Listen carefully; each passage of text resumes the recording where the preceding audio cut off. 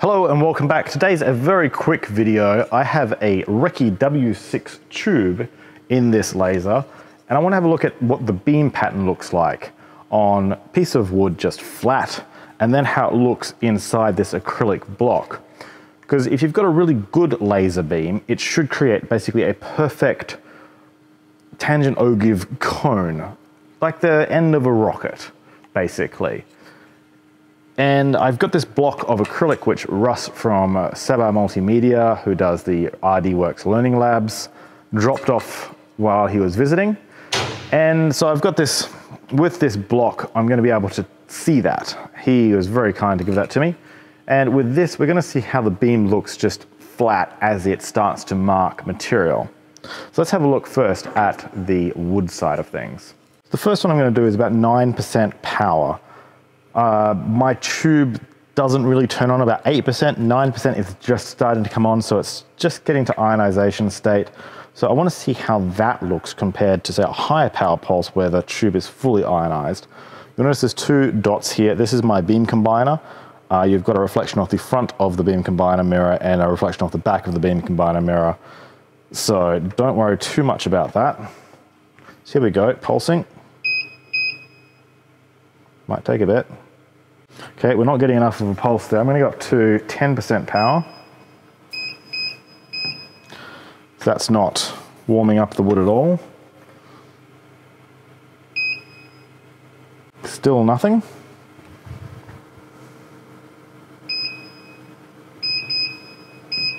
%power. Still not enough to mark the wood without it being focused.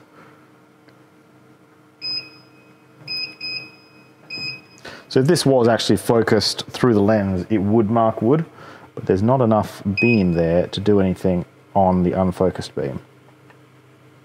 Okay, there we go. We're starting to get, on 12% power, a ring of burning. So that's our laser power, and that's not really ideal as far as I'm aware, because if you had good power, you should have it pretty much in the center. So that's really interesting. So let's try a higher power and see if we get a better shape. Let's try 20% power. I'm going to go over on the wood a little bit. Oh yeah, that's much better. So it's really interesting to see, as it's just starting to ionize, we've only got a ring of laser versus very much so a point of laser at 20% power. Okay, so 30% power. Again, a very good spot. So it seems as though as we're getting out of that ionization state, we might try a couple more tests here. So now jumping from 12% here to 15% power.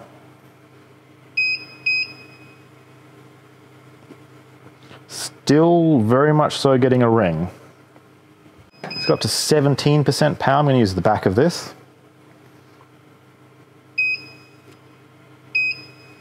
Still a ring, but it's starting to fill in. So this is now 18%. And that is a full spot. So from 17 to 18%, we've gone from just a ring to a whole spot. So again, 18%. I can't get it to resemble really a ring at all. You can just start to see here, there's a little bit of a ring which is starting to fill in. Let's try that again over here. Yeah, so you can see the ring now. We've got a ghost of a ring with a ghost of a spot in the middle. So this must be just about the point where it's getting to full ionization. So if we go to 19% power, straight away, not even a ghost of a ring there. Okay, so since we know that at about 20% power we're getting full power burn, I'm going to try this at just 20% power and see how I go with just burning into this acrylic at 20% power.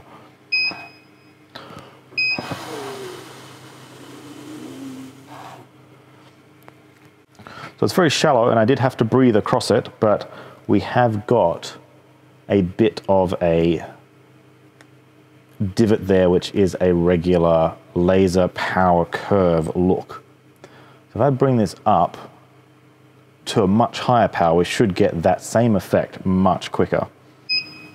So I'm going to go 50% power. I'm going to blow over this as I press the pulse button.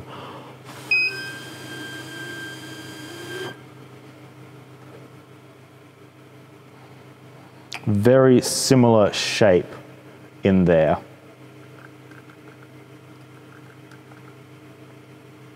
So 20% and 50% look pretty much identical other than the depth difference. So if we drop down to say 16% power, which is where we know it's definitely in that ring shape, let's see how this looks. I don't know if we'll even be able to mark the acrylic like this.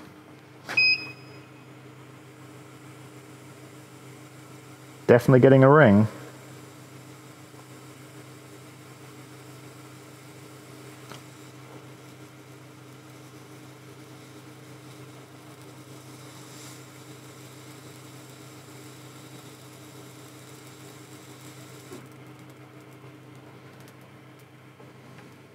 So we're able to boil away a ring there pretty effectively, which is really interesting that in this pre-ionization, just ionizing state, we're getting this ring shape rather than the cone shape, which you would expect to see out of a laser beam.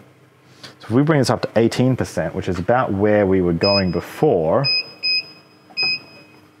so 18% last time on the wood, we were starting to see a little bit of a mark in the center.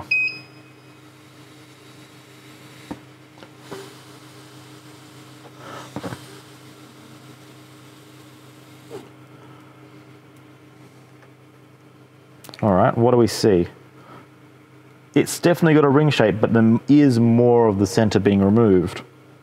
So it does seem to be starting to come into that more cone-shaped beam, which is really interesting to me. This is 130 watts of power.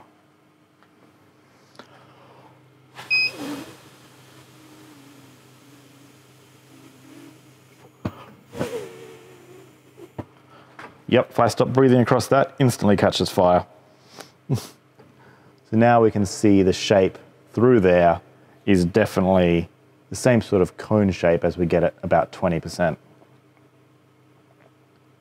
So I think that's really interesting to see, and it is a very even cone. If I look at it from multiple sides, it's a little bit tapered towards one side than the other, and it is a cheap, relatively speaking, glass tube, so I don't expect them to have set it up perfectly. I think it's very interesting to see as we get a more stable arc inside the tube, it starts to go from this ring around just the outside of the beam to very much so this center weighted point.